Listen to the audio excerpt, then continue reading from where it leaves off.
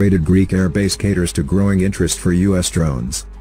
Several U.S. MQ-9 Reaper drones have found a new home base at the newly upgraded Larissa Air Base in Greece, as American military officials keep an eye on the southern border. Work on the base near the east coast of the Aegean will last for most of 2022. It is slated to include new maintenance shelters, ramps and a taxiway extension, with a $21 million local construction contract to be completed in the last few weeks.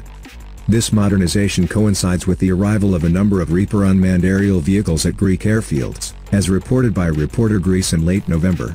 A spokesperson for the U.S. Air Force in Europe-Africa confirmed the arrival to Defense News, saying the U.S. and Greece are working closely to ensure the Larissa base has the capability to support the MQ-9.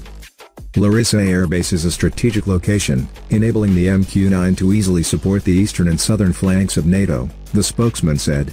The move to get them there aims to support prevention and avoid conflict. Officials declined to specify the number of drones based at the installation, citing operational security, although local reports put it at 8.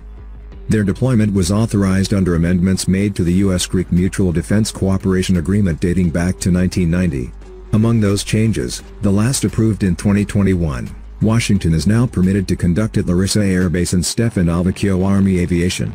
Based on the following missions: operation, maintenance and support of patrol aircraft, some technical processing on the ground, and maintenance and support of airlift and logistics support, including tanker aircraft. The Greek military itself is also trying to get the MQ-9 drone.